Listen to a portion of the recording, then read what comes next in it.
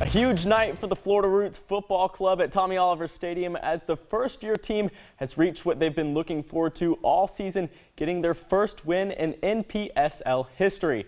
Early on in the first half, Port City with the free kick. They're going for the header in the box, but a great save by the keeper Zachary Motner for a solid start on the defensive end.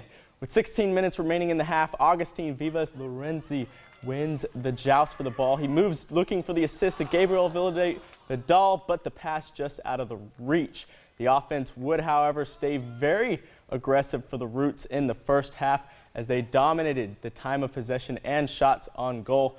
Excellent ball movement here at midfield when Liam Kearns breaks free. He gets the ball up to Lorenzi, looking for the strike, and bang, buries it in the left corner of the net with 10 minutes remaining in the first.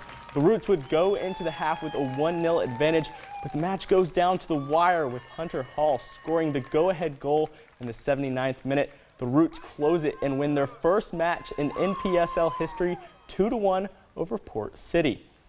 And after 2.5 days spent out on the goal